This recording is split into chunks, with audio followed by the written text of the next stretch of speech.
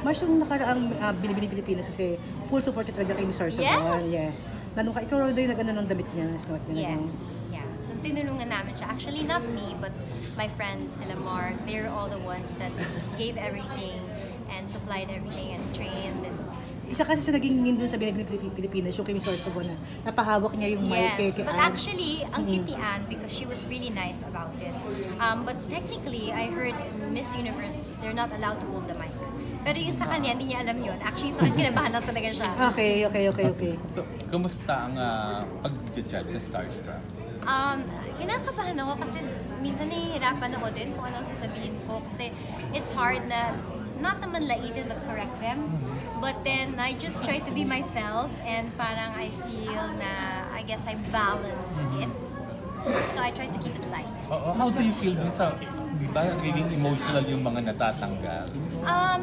I think it's only now that they won't understand, but eventually when they get to their final destination, ma-realize na it was okay that happened kasi hindi naman talaga yun yung destiny na. Kasi bakit mo naman sila pipigilan kung anong dapat para sa kanila? So this is just like every breakup. Nakakatuwa yung sabi, na-interview kasi namin si Chase, di ba, si Go.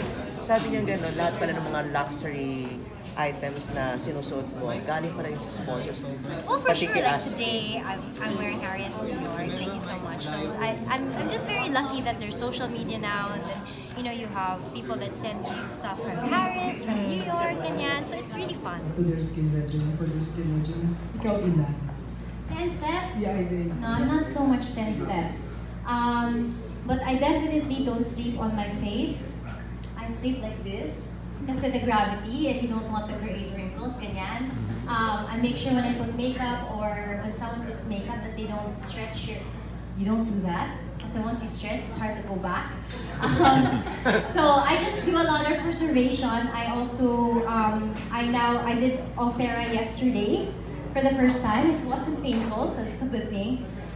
But I just really make sure to moisturize a lot my skin, heavy, whether it's night or day. I really do a lot of moisturize neck.